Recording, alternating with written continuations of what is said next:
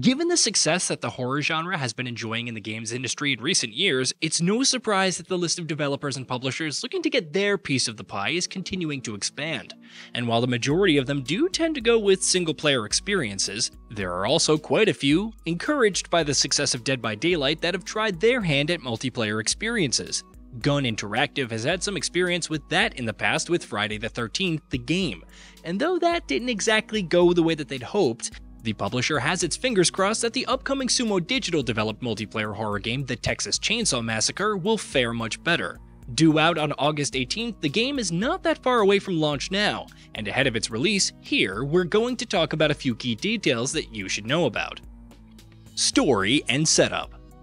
As a multiplayer-centric experience, the Texas Chain Saw Massacre is obviously not going to be too bothered with the narrative side of things. But what exactly is its basic story premise?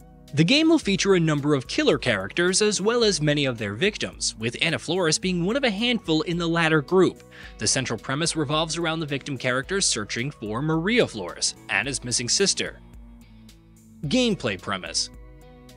The Texas Chain Saw Massacre is promising an asymmetrical multiplayer experience, something that Dead by Daylight fans will be more than familiar with, and there's plenty of other familiar stuff that'll go hand in hand with its core premise. Victim characters will be tasked with sneaking their way through maps, avoiding traps, and ultimately escaping alive, while killer characters will conversely have to ensure that they find and kill all the victims before they can escape. Interestingly, however, one thing that does promise to set the game apart from its competition, at least on paper, is that it's going to be a 4v3 game, with 3 killers working together to hunt down the victims, rather than the 4v1 affair Dead by Daylight players will be used to. Killer characters will also be tasked with collecting blood for the all-seeing NPC character named Grandpa, who will continuously become more useful to you as you bring him more blood. Blood can not only be found scattered across the map, but will also be gained through interactions with the victims. Killer characters. The Texas Chain Saw Massacre will let players play as one of a handful of killer characters, all members of the Slaughter family. At launch, the game will feature 5 options in this area. 3 of these will be plenty familiar to fans of the property, or even the genre, those being Leatherface, the Cook, and the Hitchhiker, with Kane Hodder and Edwin Neal reprising their roles as Leatherface and the Hitchhiker respectively. In addition, the game will also feature 2 family characters who will be completely new introductions for the franchise. Victim characters. On the other hand, the victim characters that players will be playing as in Texas Chain Saw Massacre will all be completely new characters created just for the game. The 5 options available to players will be Anna, Leland, Sunny, Connie, and Julie. As you'd expect, not only will all 5 have their own unique personalities and backstories, they will also offer different things when it comes to gameplay. Family abilities. Coming to the actual moment-to-moment gameplay aspects, the Texas Chain Saw Massacre will, of course, offer varying abilities and other attributes depending on who you're playing as. For instance, each killer in the family will have a unique ability. The Cook's Seek ability will allow you to focus your hearing to listen for particularly noisy victims and pinpoint their locations. The Hitchhiker's Trap ability will let you place traps made of bones anywhere on the map, alerting you as soon as someone stepped onto one. Leatherface's Maim ability will let you whip out your chainsaw and use it however you wish. Johnny's Hunt ability will allow you to see and track fresh footprints made by victims, and finally, Sissy's Bane ability will let you craft poisons. The poisons can not only be used against victims, but can also contaminate various items and objects scattered throughout the map. Family attributes. In addition to abilities, each family member will also have their own unique attributes that will change the gameplay experience in a variety of ways. Attributes will fall into one of 3 categories: Endurance, which covers stamina drain and recharge rate; Savagery, which will determine how much damage you do with your melee attacks; and Harvesting, which determines how much blood you collect for Grandpa from victim interactions.